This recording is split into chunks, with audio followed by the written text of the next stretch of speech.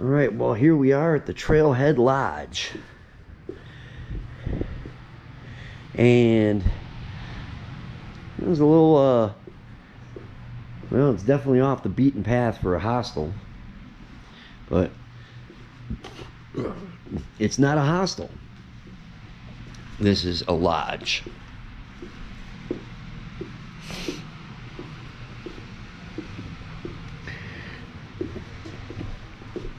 Really sweet place to hang out at. Doug's the guy who runs this place, and he does a really good job of being a great host. Picked us up on the trail. First met Doug, I had no idea I was coming here. He said, wet, cold, and miserable is no way to go through life. And anybody wants to come back, we're going to the lodge. And I kind of just said, okay, everything's wet from the rain and gonna get even wetter, and it's gonna be cold tonight. So I said, well, so follow Doug and Dustin, who is gonna stay here over here. And well, here we are, and I am utterly exhausted. There's well, yesterday we set a record, made it 21.5 miles on the trail. It's a new personal record for me. So I'm staying over here in this room tonight. Nice cozy place. Chairs occupied. And today we did about 15 miles. And tomorrow we're going to do 17 straight down to Irwin. We got absolutely beautiful, gorgeous views of the sunset out here and the valley.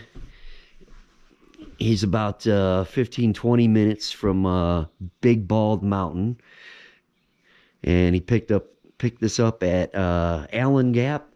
That was the first place we got picked up from, and then we hiked Devil's Fork Gap, and that was today, was Devil's Fork Gap to Big Bald, and here we are. Yeah, nice cozy place.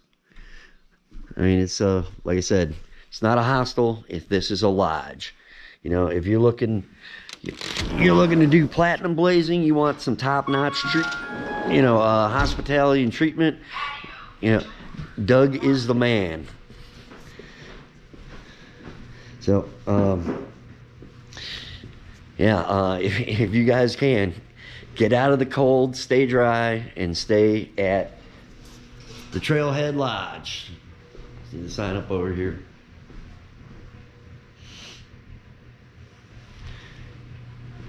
All right, and thanks to Doug the man over here who hooked us all up. Thanks. Hope Cool. to see you soon. Sweet. And just remember, the adventure begins at the Trailhead Lodge. Oh, you heard it from the man himself. All right, well, we're gonna call this one. So catch you guys in Irwin, Tennessee, and along the way in tomorrow. Peace out.